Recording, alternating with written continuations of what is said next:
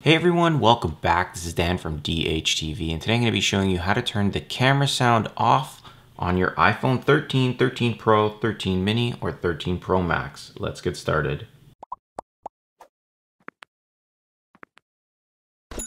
Alright, so we've got the iPhone 13 Pro, but like I said, you can use any of the 13 models, and even older iPhones this should work with as well. Now, whenever you take a photo, you're going to tap the shutter button.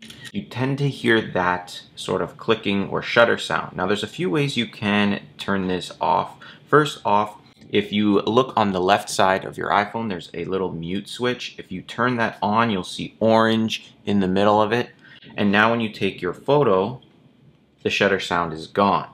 Now, if you do have this on, so you don't have your mute switch enabled, you also can mute the shutter button by just pulling down from the top here and bringing up your options at the bottom. You want to tap on your live photo, and if it's off, set it to on or auto. Now, if I set it to auto and I take that photo, I don't have a shutter sound either.